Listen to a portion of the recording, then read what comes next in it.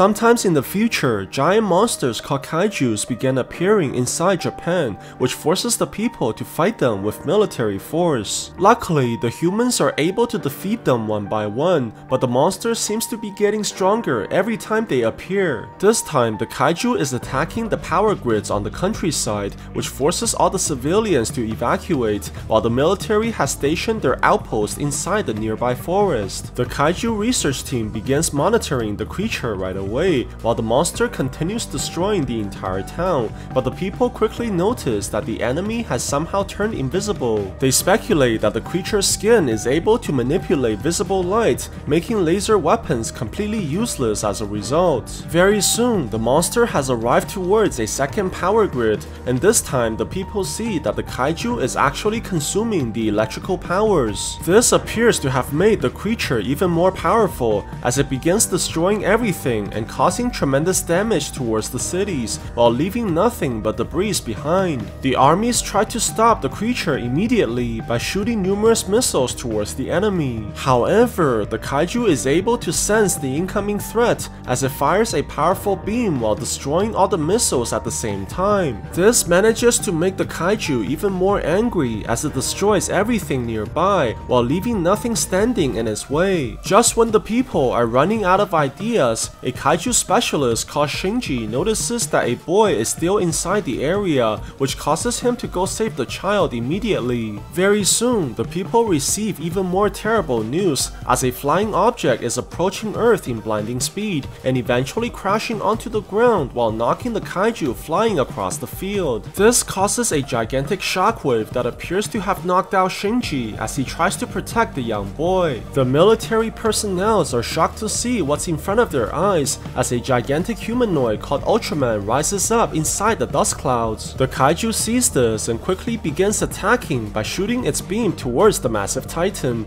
but the energy doesn't seem effective against the giant humanoid. Very soon, Ultraman begins moving towards the massive kaiju and completely absorbing all the energy from the attack. The monster realizes that it's losing the battle and turns invisible immediately as it retreats into the mountain, while the silver giant begins raising its hand into the air. The humans quickly begin noticing a huge amount of energy from Ultraman, while the silver giant launches out a powerful blast that completely decimates the mountains nearby. The beam eventually strikes the kaiju right on the head, which causes a massive explosion while shaking the entire city as well. It turns out that Ultraman has destroyed the whole mountain with a single attack alongside the giant monster, and saving all the humans from being killed. What's even more, the silver giant appears to have noticed the damage that he did before flying off into the sky and completely disappearing from the humans' radars. Surprisingly, Shinji appears to have survived as well and continues carrying the boy into safety. However, after coming back from the kaiju's attack, the man's teammates, especially Asami, notice that the man is behaving very differently, including all his habits that all seems to have changed. Before the group can finish their conversation, a second kaiju has started attacking a nearby city while causing all the humans to run for their lives. The military quickly stations the team onto a nearby base once again as they try to figure out why the creature has appeared. It turns out that the monster is heading straight towards the nuclear station as it tries to consume the nuclear waste, but this will cause terrible damage for the nearby area if the factory is breached. The creature continues digging towards the facility while the Japanese government is forced to call the Americans and use their specialized bombs to attack the giant kaiju. However, no matter how many times the airplanes drop the explosives, the monster doesn't seem to slow down from the explosions at all. This eventually forces the Americans to retreat as they run out of bombs, while the Japanese government begins running out of ideas as well. Very soon, the creature launches out from inside the ground as it continues maneuvering on the surface and crossing over the mountains. The people realize that they have no other choice but to go intercept the monster on foot,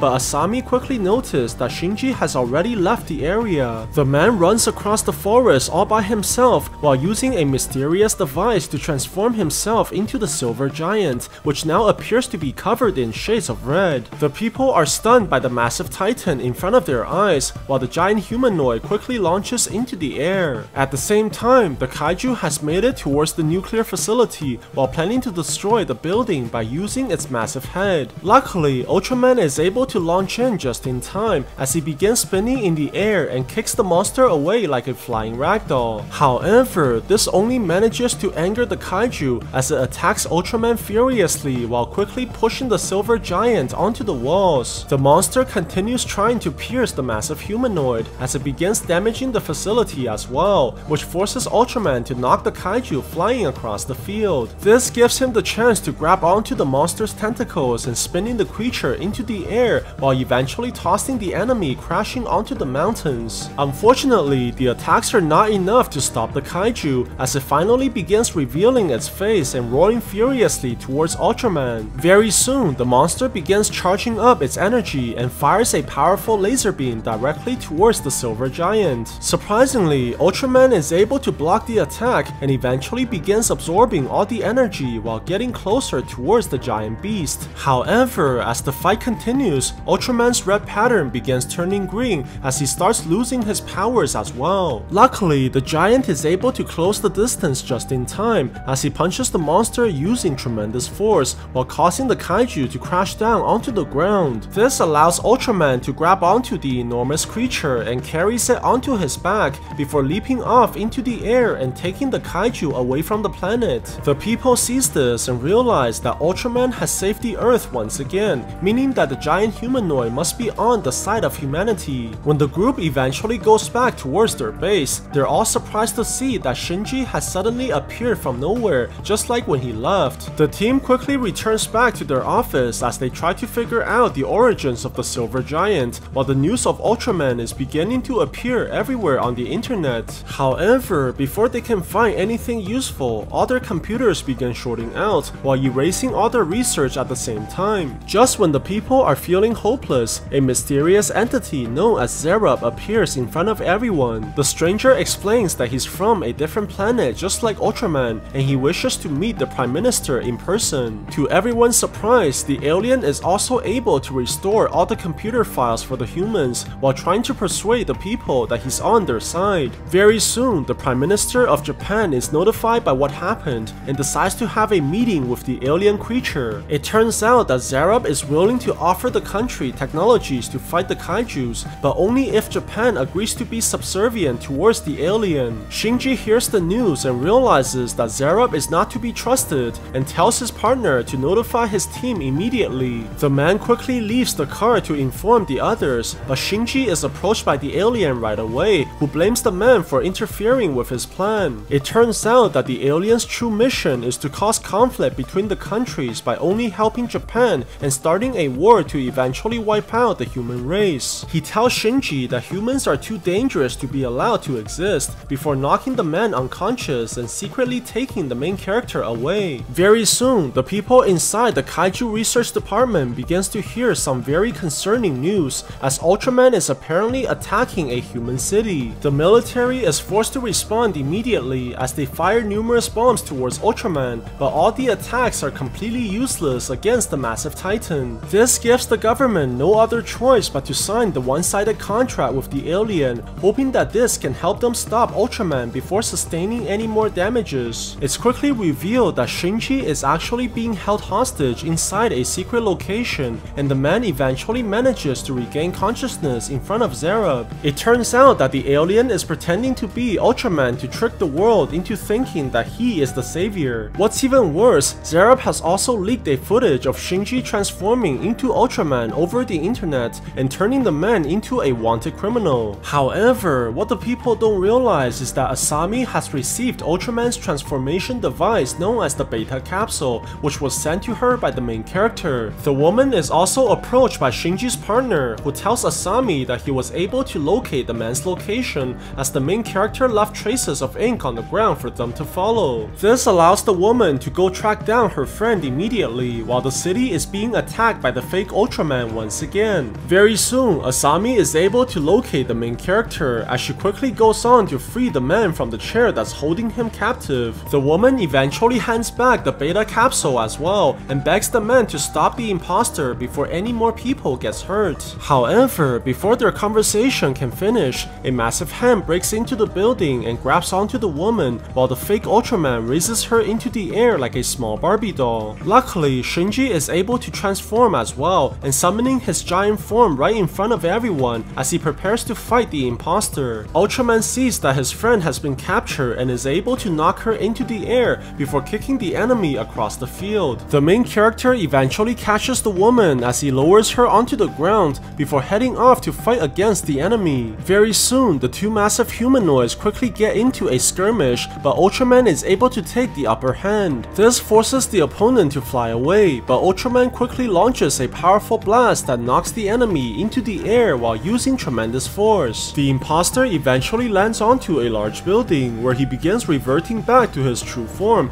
and revealing that he's actually Zerub. Ultraman quickly arrives in front of the enemy as well, but the opponent is able to stun the main character by using his powers. This allows the enemy to escape into the air as Ultraman follows him closely behind and chasing the alien across the sky. Luckily, the silver giant is able to catch up to the opponent as they continue to fight furiously in the air, but Ultraman eventually manages to blast the enemy by using his laser beam once again. Zerub is forced to fend off the attack immediately, but this allows Ultraman to throw an energy disc and cutting the enemy in half while completely destroying the alien at the same time. The people watching disbelieve as the silver giant flies across the sky and saving humanity once again. However, despite what Ultraman did for mankind, the people now know the true identity of the silver giant. This causes the entire government to look for Shinji once again while suspending all his teammates at the same time. Things become even worse when the team captain receives a shocking news, which makes them go onto the streets immediately as they see another giant that turns out to be Asami. The people quickly realize that something is wrong as the woman appears to be completely hypnotized